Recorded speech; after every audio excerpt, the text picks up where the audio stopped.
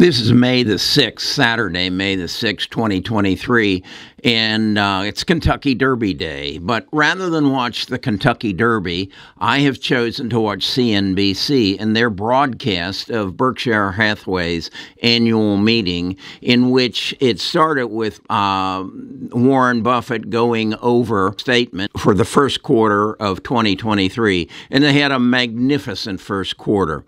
But what I've learned is I want more of Berkshire Hathaway, and I'll explain to you why I feel that way in this video, and hopefully you can get a takeaway that is comparable to mine. So let's get into it. It's not financial advice. It's just my financial observations. Best of Us Investors presents Kerry Griegmeyer.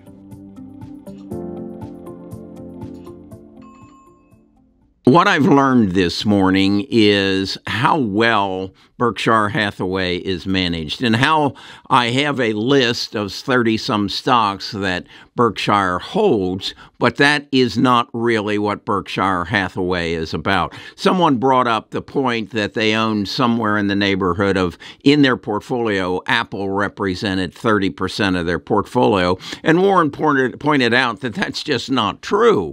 It may represent 30% or 35% of the stocks that they hold, but Berkshire owns outright some 60 other companies, including railroads, and Warren goes into great length explaining insurance companies. And if you ever have the opportunity, if you have a way to get a rerun of this first morning session, and he explains to you how insurance works and how Berkshire's insurance companies run so much more efficiently than anyone else's because of their ability to manage risk against premium.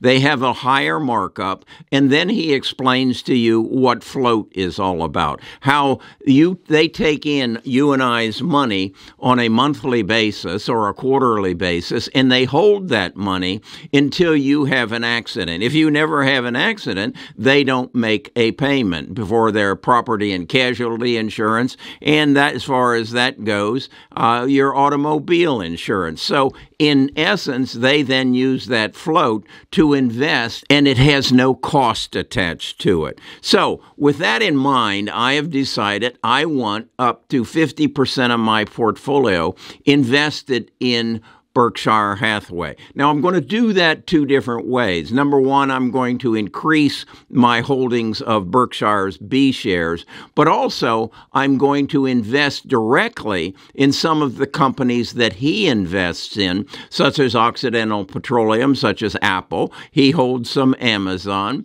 He holds some Paramount, which I hope they address later this afternoon in the meeting. But I want to get my portfolio up to where 50% of my holdings are the same or are Berkshire Hathaway's holdings. And again, I want you to understand that he owns about 35 individual stocks, but he owns 60 other companies that generate money. They made this statement in the interview in Japan several weeks ago that they have something in the neighborhood of $100 million coming in every working day from the profits that are made from their 60 wholly owned companies that then they have to take and invest somewhere else. This is the growth engine. This is the money machine that Warren and Charlie have built.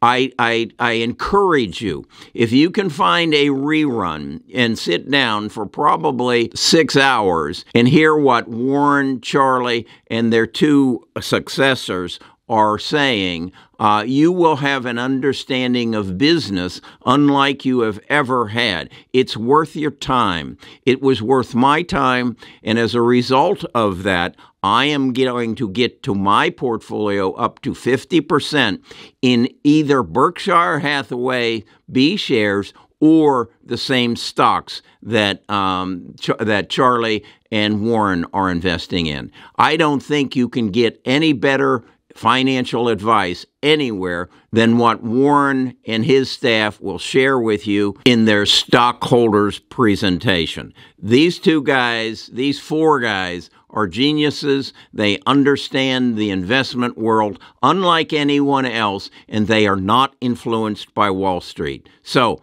make a point to find the rerun of CNBC's broadcast of the Berkshire Hathaway annual meeting, and you'll come away, I believe, the same as that I want 50% of my portfolio where Warren and Charlie are putting their money. Okay, I got to get back to the second half. I'll probably try to squeeze the Kentucky Derby in sometime later this afternoon, but this is too important to miss.